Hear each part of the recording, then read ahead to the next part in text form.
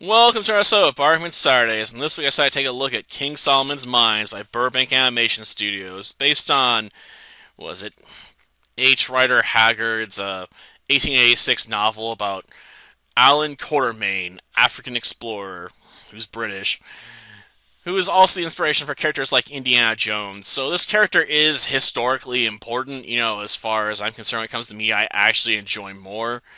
Is this a bad movie? Yes and no, I guess. On the plus side, it moves at a rather fast clip, so it's usually not boring because the pace, never feels like it's slowing down a ton. It doesn't feel needlessly slow to try and build up tension because they just want to move through things quickly, but that's partially because Burbank Animation Studios, is taking an entire novel and trying to condense it down to about 50 minutes.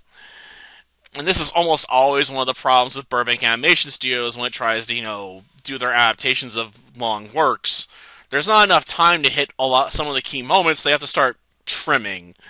Admittedly, this is a more accurate adaptation than some others from what I've been told, because they keep certain characters in and don't replace them with female characters for love interests.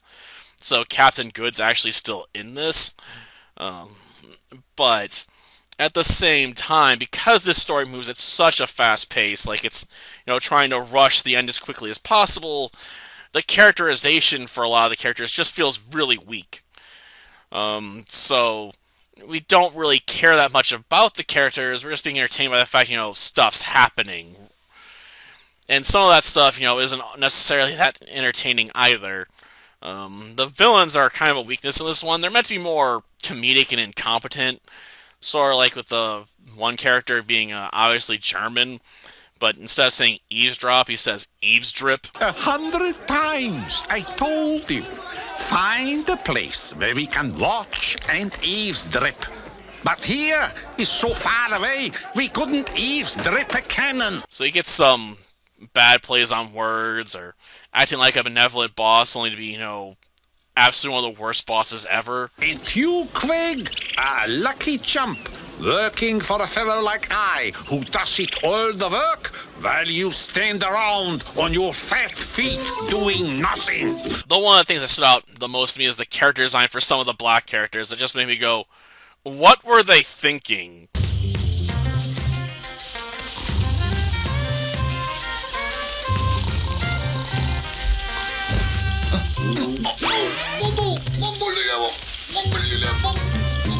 I mean, I know this is an older film, and I probably shouldn't be surprised they went this direction.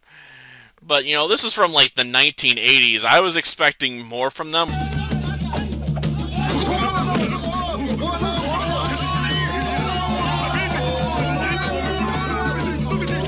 I still had higher expectations than what, they gave me. So, yeah, that really bugged me. As for the story, basically, a guy comes from England to meet Quatermain because he wants to find his brother who went on a hunt for King Solomon's mines, where his treasures were buried, supposedly, or at least some of them, in quite a substantial amount. And of course, his brother apparently got lost along the way at some point. In fact, he got captured by natives that, just don't like outsiders. Though why they didn't kill him is anyone's guess, because Quatermain's like, learns he's been missing for like over a year or something. He's probably dead by now, man. Like if he didn't get killed by the wild animals. Sir Henry, I'm continuing to speak in this tone of voice because I don't want to alarm the deadly lizard which is standing approximately 2 inches from your left foot. The slightest unusual sound or action from either of us is sure to cause it to strike, and one bite would prove instantly fatal. Please don't think I'm trying to alarm you. Considering how unprepared he probably was, he probably got killed by, natives that, just don't like being visited by outsiders, considering, everything we've done to them. But they go on the mission anyway, because Quatermain's like, well, if there's any hope of even a tiny sliver he might still be alive, I guess we should go on this mission.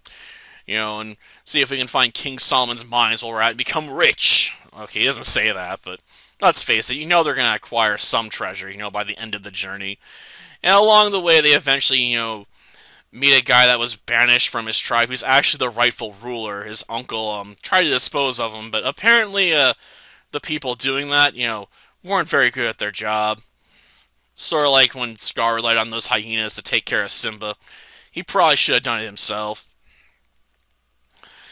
At any rate, after they get captured by the tribe, and reveal the rightful ruler, he has to challenge his uncle to combat, mortal combat at that. By the ancient tradition of my people, mortal combat! To decide who should really be in charge now.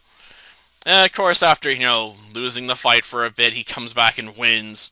And he decides to spare his uncle and just banish him and tells him never to return. Because, he doesn't want to be a killer, I guess.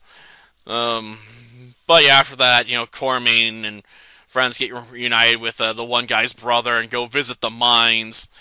And almost get killed by the uncle's advisor, an old witch that, just constantly says execute them all. Yeah, not maybe the most useful of advisors.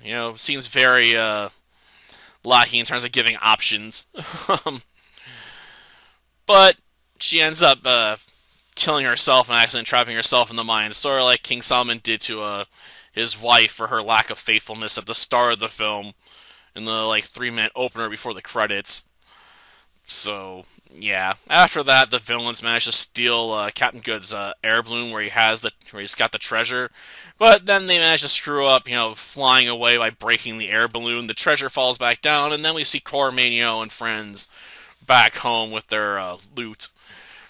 I guess they carried it back, or they made the black people they hired carry the entire thing back. That must have been really heavy and painful, man. Considering it just looked like piles of gold. So, yeah, I mean, it's got its fun upsides, but at the same time, its weaknesses mean it's hard to really be super invested in any of the stuff that's happening. It's like, I don't really care about these characters, because I don't know enough about them to really get attached to them as a character. They feel more like caricatures, like they're just two-dimensional to really be all that invested in. I mean, I know it's a 50-minute film, but it's just like, give me something, to work with. Like, even seeing a character get, royally pissed off at something bad happening to someone else would at least, make them feel more established. Instead, it's just, very dry at times. So, yeah. Not my favorite work, but not one of Burbank's worst by any means. Until next time, then. See ya. Prepare to release the rock so it may seal this cavern forever against all but those who know its secret. No!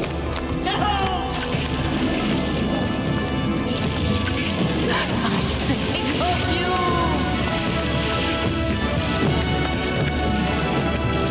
Oh, please do not leave me to die alone in the darkness.